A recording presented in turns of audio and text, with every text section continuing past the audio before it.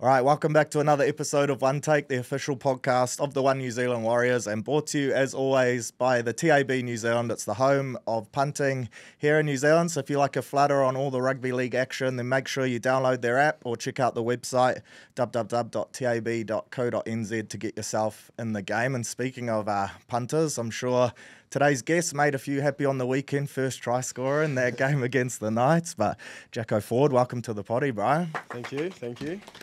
Glad to be here, guys. I wanted to take things back a little because obviously a lot of the fans haven't quite heard your story. So I just wanted to touch on how you came to the Warriors and how that move came about, bro. Were you approached by the club? Like, what enticed you to join the Warriors and make the move across the ditch? Went to the open market sort of thing.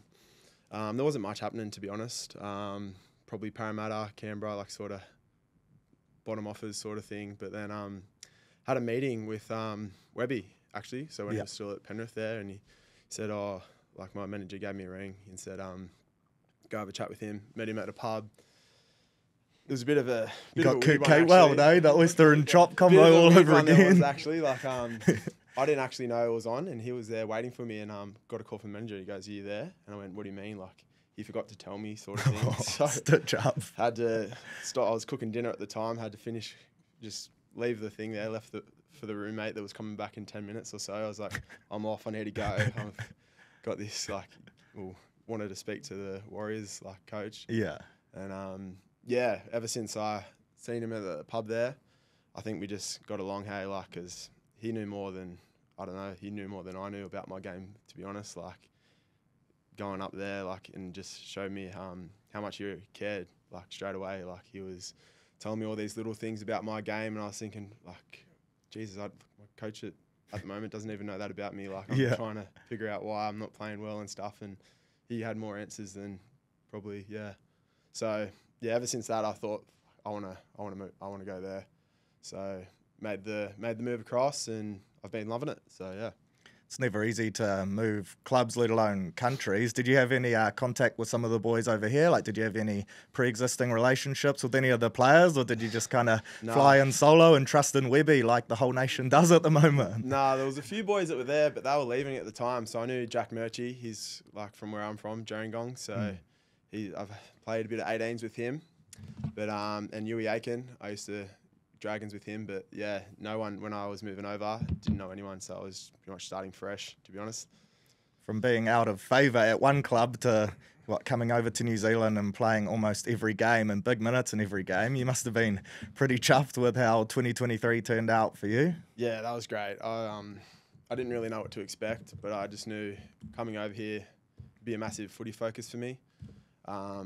But that's probably the environment I was in. So coming over here, I knew I just wanted to, knuckle down on footy, fresh start, no distractions, and just sort of just give it my crack, because I don't know, I was sort of not going to be that, first grade player. That's what the aspect I probably had on myself leaving there. So I just thought, I want to have a crack and try and be that first grade player week in, week out. And rocking up day one, first impressions of the club, was it quite different to what you've been used to over in Aussie? Definitely with that first pre-season I had, it was very, very cold and rainy. Yeah. It was floods.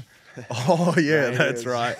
Yeah, we turned it on. The weather wasn't the greatest, but I come in a bit earlier than most of the boys, so I was there with the younger boys that first pre-season. No, fair. And being a one-club nation, fans are pretty passionate. I'm sure you've noticed that. When was kind of that first glimpse where you thought, geez, playing at Mount Smart in front of a sold-out house, very vocal? Did you have a moment where you're like, this is a pretty good setup here? Yeah, I guess running out every week when it's, I like when it's a nice dark game. They've got the blue lights, the flames, the lights, the crowd. The crowd's unreal. It's pretty much a sellout every week over here. It's unreal. Yeah. Second to none, I reckon, the crowd, and geez, they do get vocal, hey. Yeah. Jacko, sorry to interject, Benny. I just wanted to ask you, because you touched on it before, when you speak about Gerringong, that's obviously a bit of a remote part that I don't know too much about. What was like growing up there, mate? Because I know you're a footy nut, and your family's obviously footy nuts, but what's Gerringong like, mate? Sum it up for me, because I know nothing about the joint. Yeah, to be fair, I'd never heard of it. And I didn't even know that there's a couple of you that have come out of there, obviously, when you talk about it. There's a few of us. So we've got Tyron, Ruben, Jack Murchie, the Simses are out of there. Yeah, you know, so I grew up there. When I played a bit of first grade footy, I got to play with my brother. He used to be the captain at the time, so it was good to play first grade with him. That's, you know, there's no better feeling than that, running out with your brother at, you know, the local team. So Mick Cronin was the coach at the time too, so Sick. Good coach. It's just a massive footy town, to be honest. Everyone gets to the pub, Mick Cronin's pub, after the games, and just... Is it his pub? Yeah, he's That's got a pub elite. there. So That's elite. there's good vibes around that, around the town of Gerringong, and it's a very big footy country. So you go from like that, which sounds like a bit of a small sort of community, and you end up, like we call it a big city, you end up in Auckland. Yeah. Bro, you've been one, and Benny can attest to this, like, a lot of the Australian boys, they come here and they buy into the culture. Yeah. I know I give you a bit of shit about it, but you genuinely have brought right in. What is it about that, man? Like, why have you taken to it so much? Like, is it just... I don't know. I've always sort of loved like other people's cultures. Like I remember, back in Gerringong, there was a training camp the Fijian team come to, and you know they did their songs and stuff after the thing. And like as a young kid, like that I loved that. So like ever since like those, I've always liked, you know, the Fijian songs and stuff like that. And over here, the culture's pretty big. Yeah, I love it. I get around it. Yeah, he definitely does. It's just, I remember last year when we went down to Napier, the boys had a wire they were singing on the bus, and you know, a few of the boys that can be uncomfortable. Everyone bought into it, but mate, Jacko was singing it from his. I like that. On the guitar, singing it with his gut. Him and Culture Dal, captain, eh? Yeah, no, he loved it. Raider. Anyway, as you were, Benny. Yeah, I was going to say last year was pretty successful as a team and for you individually. Did it kind of exceed your expectations? I'm sure moving across, you never know what to expect, but 80-minute footballer playing in a prelim final, locking down that starting second row spot, it was pretty unreal. Yeah, definitely. Like I exceeded expectations. You know, you think where the team was probably last year, or like the year before that, and then where we got to was pretty good. Like it was unreal. So hopefully we can just keep improving each week. You can definitely see that. Like you got the boys, the leaders there at the club.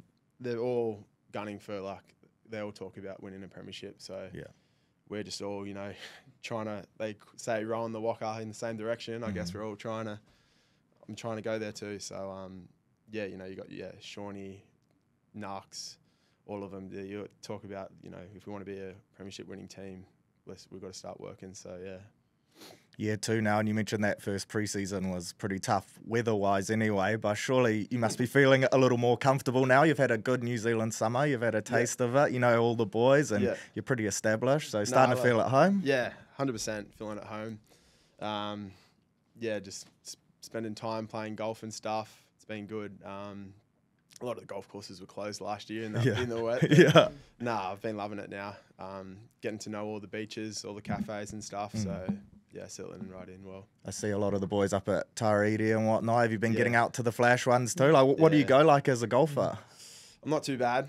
Not as good as Wado and walks and that, but Gun. I hold my own, I think, so I'm not too bad. Relax. Yeah, I saw Jacko pick up the mic. He's got only something to say. Handicap of 9, so I'm all right. Oh, that's actually pretty good. I was going to say, he's going to be humble, but he does have a decent handicap. On the... I'm going to get back to the golf, mate, because I got some golf questions. But on that preseason, Webby spoke about last year. I know you were kind of... I mean, the reason we didn't do any of this long-form sit-downs because you were focused on footy last year. He spoke about that preseason glowingly about you in terms of just an effort. You know, you turned up, like, respectfully. You weren't the biggest profile signing the club's ever had, but he always spoke about Jacko winning that preseason. Like, did you feel throughout that very soggy, wet preseason that you were making strides, or what was your mentality going to that, bro? Because you didn't turn up with all the raps in the world, but you turned up early and, by all accounts, absolutely killed it. So. Yeah, I sort of loved that training last year. Hey, like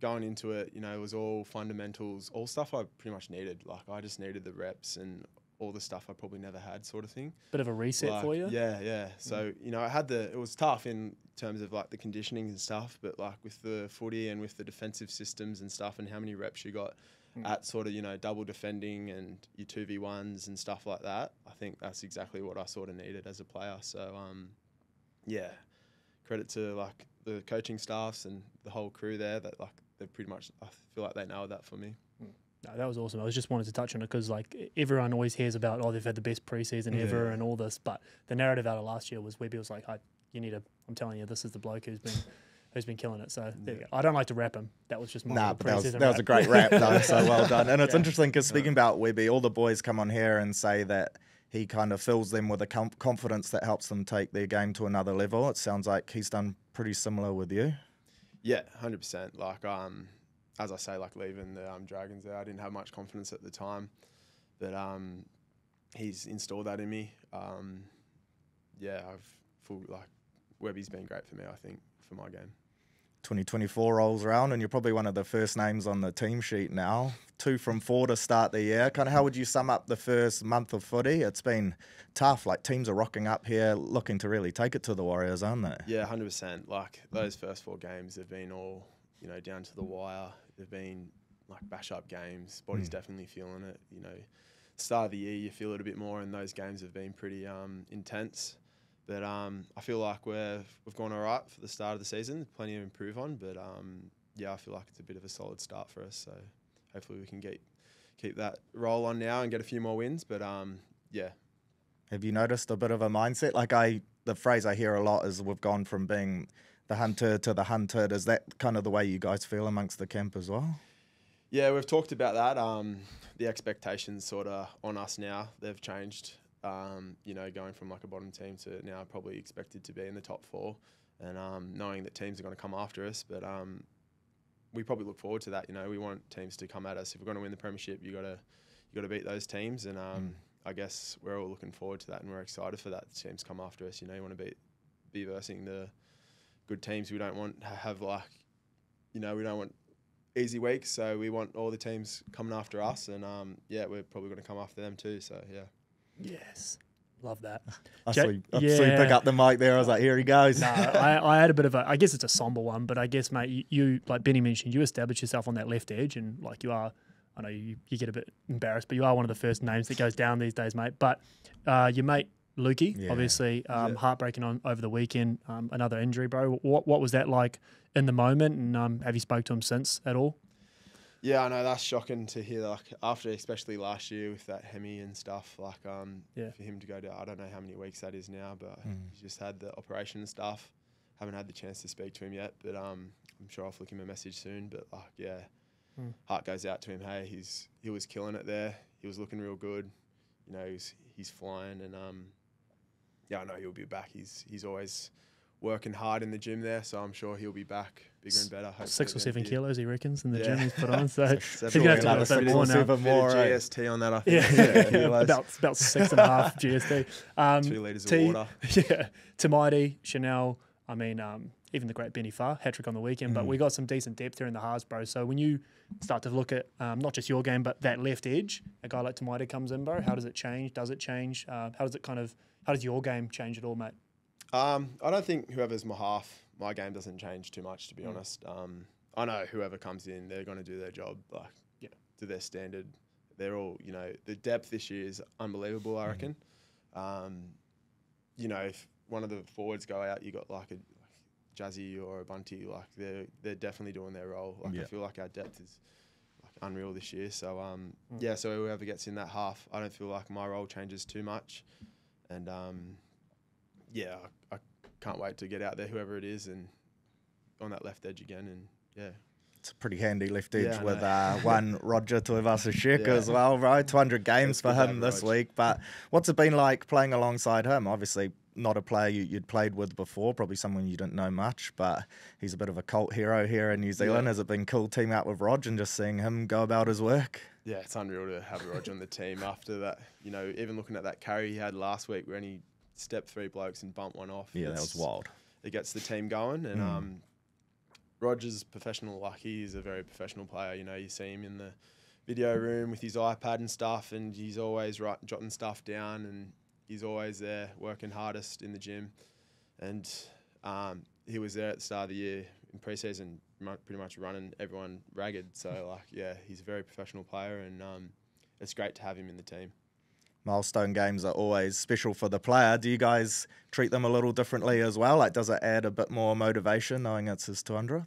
100%. If you can't get up for, Roger's 200th, I don't know, you're probably not a footy player. This is what milestones are pretty big for people, and you try and knuckle down for him, I guess, knowing it's his 200th. it's a pretty big achievement for him and his family, and yeah, can't wait for this week. Touched on before in the intro, dotted down for 2 tries. So I think that makes you tied as the leading try scorer for this season. So No way. hopefully, I think so. Well, right? yeah, Surely not. Dell's got 2. Yeah, You've Adam's got 2. Adam's got 2. So you're right. up Lukey there, met with Jacko. 2, so you're Yeah. tied. I hope you're using that in the changing room for the bragging rights. I think it was a short ball off Shawnee who was playing both sides and put you under. But what's it like scoring in front of like a packed South stand, bro? Because every time you watch, I feel like the South stand always has the most hissing and passionate Yeah. fans. So Yeah. scoring, getting up, looking to the Yeah, I crowd think it was must in be front pretty of the cool. cake wars. Yeah. Whatever, the spider wars. Yeah, sorry, the not spider cake wars. Yeah, he But, does have his own section. The cake Yeah, wars. he'll Yeah. claim that Yeah. for sure. That's actually pretty good, actually. That's actually- we should- Capes that- on, cake Yeah, wars. yeah. But, there we go. That's free marketing, Jacko. Yeah, huge. You're in the wrong job, mate. Huge. That's good. No, I don't know how I scored that one. I think Shawnee just gave me the ball, and I don't know what, I don't know. I just ended up beating the halfback, and next minute I was in. So it was a bit of a shock to me, to be honest. Like, I didn't expect it to be sort of that easy. But yeah, I guess that's how it is when you're around those quality players. You know, you got Adden and that leading up for you. They've got to respect them, and yeah, out wider becomes bigger spaces. I touched on before that you're known for 80 minutes, hard worker, always leading effort plays and things like that. Did you have anything you really wanted to focus on coming into this season? Because you run great lines and things like that, but were there parts of your game where you thought you could work on for this year? I think just tidying up bits and pieces of my game. You know, errors, penalties, just sort of being real disciplined, I guess, was main focus, and sort of just switching on. You know, 80 minutes, it's a fair while being on the field, and like, you know, how many reps you get sort of thing, like people running on your inside shoulders, just making sure you're just always switched on, you know what you're doing sort of thing, and just tidying up all that thing, not doing like the little thing, marker systems and stuff, just sort of trying to stay switched on for the full 80 minutes and not, you know, letting someone just blast your inside shoulder off just because you've lacked off a bit. So Yeah. I guess sort of, my errors, like giving away penalties, and just sort of staying switched on for the full 80 minutes is where I'm trying to focus a bit more on. On to South this weekend, and that's always a good challenge heading over to Sydney. Apparently the weather's meant to be pretty nasty as well. He's been through a bit of that as he's Yeah. been carrying on about his We're pre-season. used to it now. We're used to it. Nah. Obviously, I think we're dry trackers, so we Yeah. haven't Yeah. done the best in wet weather, so we'll see well, how I we think go. last year when we played South here, it was bucketing down as well, eh? And Torrential. Roosters as well. Was the Yeah, same. that Roosters was bad. There was a few of them just absolutely bucketing But then down, Sharks eh? was bucketing down, and that was a decent win over there. So So Saturday Arvo, 5 p.m. Could be That was worse. a very eh? decent win, that one. that was a very decent win. Yeah, That one. that was a Sporting great moment one. of the Greatest year of there, all Jacko. time, sure. That was Yeah. a great one. A couple players ruled out with injury, but we welcome back Charnze, who I think was one of our best last year. Does that kind of give you guys some confidence as well, having him back in the 1 jersey? Yeah, 100%. You know, there's a few injuries, and then you've got the likes of Nuck coming back and stuff like that. So Nuck's a big player for us. He's always talking out the back there, bringing us energy with his carries. You know, he's probably going to have 30 carries this week. So he's big to have in the team. For sure. Yeah, no, a couple of producer questions from me here, mate. Nice, Jacko. First one is Here a we football go. question. Here we then, go. then I've got a couple of curly ones for you. But I just want to talk about capes, bro, because despite the cape wire, which is a genius marketing move. Yeah. There you go, Jacko. Using that. We'll give you a kickback for that one. What's it like having a veteran come in, mate? Because like Benny said, you solidified that side last year, made it your own, and Marata was doing his thing on the other edge. A guy like Capes comes in, who I'm sure you've watched plenty of growing up, and I mean, he's not that old, shouldn't say that, but established first grader, bro. What have you kind of learned off him, or what does he do day to day that you can pick up on his game? Yeah, he's very professional. He's got his little way. He thinks about. I think you can tell he's a footy player. You know, he's got all these little ways that he thinks he can do better. Tries to do better, and he's always trying to find some way around doing better. And he's he's a great player. He always turns pretty much nothing into something. Like you see him roll out a tackle, or like he's got a bit of freakiness in him, mate. You just give him the ball early, and Like he comes up with something on the weekend. No? Yeah. Looked like he was tackled like 4 times. Yeah, that's what I mean. Like people talk about him being this kind of straight up fundamental, which he is absolutely, but he's got a bit of razzle in him, Capes. He does. He's got a bit of everything. So whatever I can learn off him, I will. Sort of gone under his wing, try to learn bits and pieces off him already. So we'll see how much I can learn off him at the end of the year.